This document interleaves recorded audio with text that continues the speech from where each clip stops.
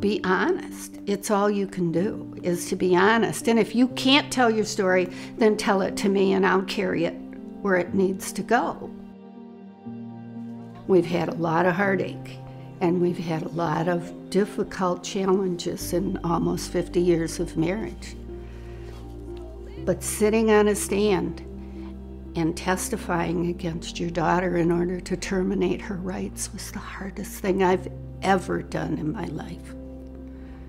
It hurt both of us, because I had to be honest. He wanted to be adopted.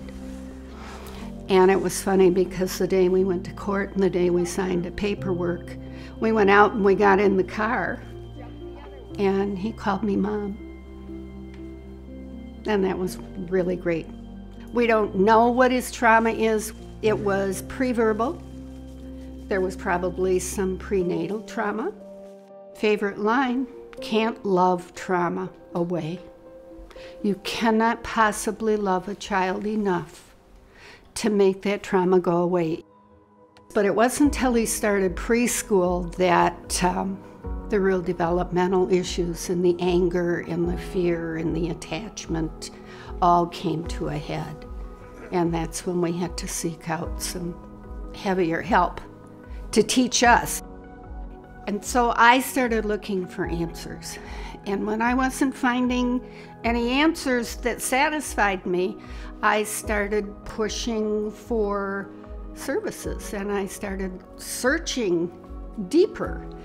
And I became an advocate because not only was I looking for answers for myself at that time, I was looking for answers for other families.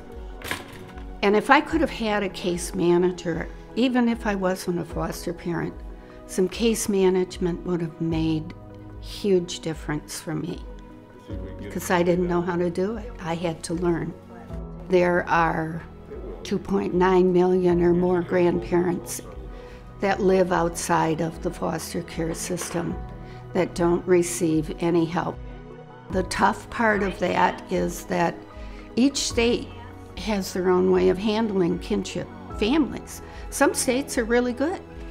Some states don't even recognize they exist.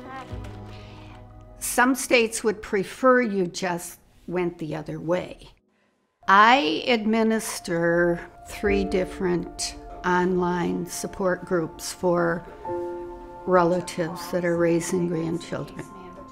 And I belong to 5 or 6 more.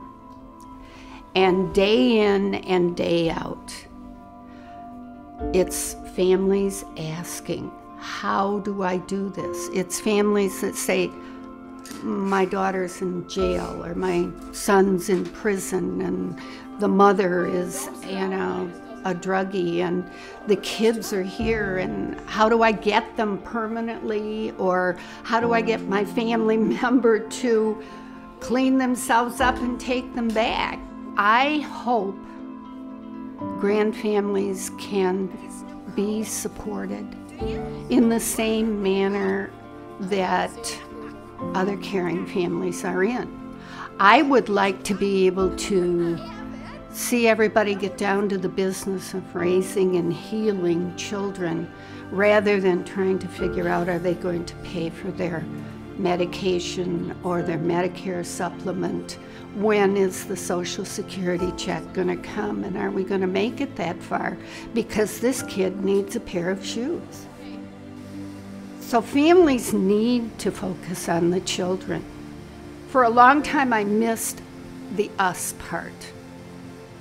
But now I think we're stronger together than we ever could have been. I think we have more because of this focus.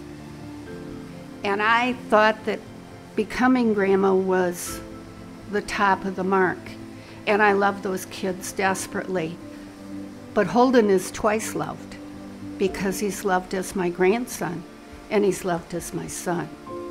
So he gets double. And there is no sacrifice that I wouldn't make, nor would Ed.